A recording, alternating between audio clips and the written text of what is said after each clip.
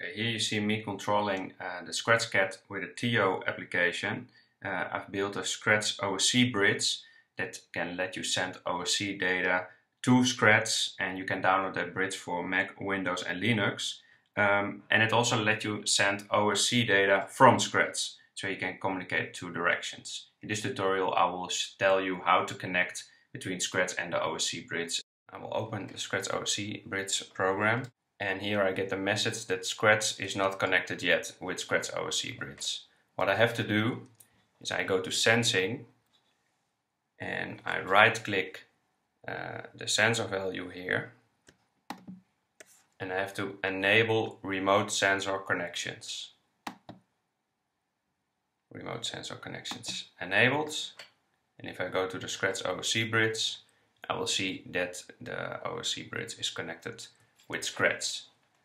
Next thing what I want to do is I want to listen to my OSC sending device, and I will use the Tuiopad, and what I have to select is the OSC port where I want to listen to, and TUIO normally uses the port of 3333.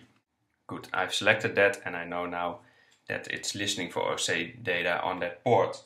So if I start my TUIO application, I get this pop-up to accept incoming network connections. I want that, I can change that in the firewall. And here I see directly that there are some OSC addresses received. However, nothing is sent to Scratch yet. I need to select which address I want to send to Scratch, because sometimes you have applications with lots of addresses and that's too much data to receive in Scratch. So this is kind of a selection. Good, I select this one. And now you see that there are sensor updates sent to Scratch with TUIO data. Well, this is just some alive message, but if I put my finger on a touchpad and move around, you see lots of values coming out. Well, you can study the whole TUIO protocol to check what it is, but I know already what I have to get out of this. If I switch now to Scratch, I want to listen for that data. And if I get, for example, a sensor value block, I see already this data here, what I can select.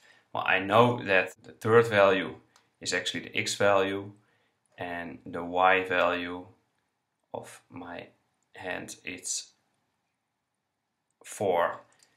Now I want to use those values to control the Scratch cat. I will make two variables also to make the values visible. X position and Y position.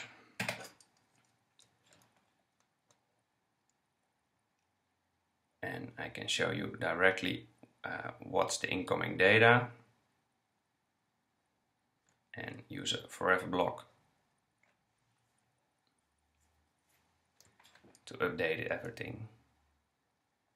So now if I touch my device, oh, there's a mistake, I have to set the eye position. So now I have these numbers. Good, I need to convert this to the range to move the cat. Well, I get another background to show you the values that Scratch uses.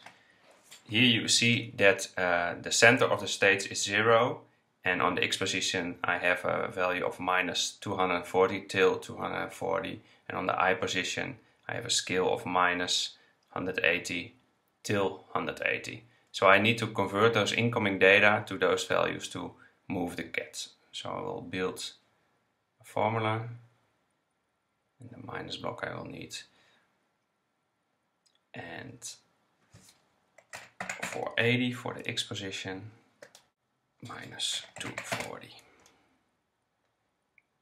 And of course I need to put the X position in that one. So, okay. And I can duplicate this one. 360 minus 180. Don't forget to put the eye position here. I can set the variable again to this value if I want. I can also put it directly to the X position. will do that now. And I do this one. Good. Okay, and now I have already the connection set up. Well, actually this is it. Well, what you also can do is actually send data from Scratch, so send OSC data. So I can give you a quick example on that. Actually, it will listen to all variables starting with a slash. So if I say like, okay, I want to update the position to send it to OSC data, I can say like I make a variable and I call that one X position.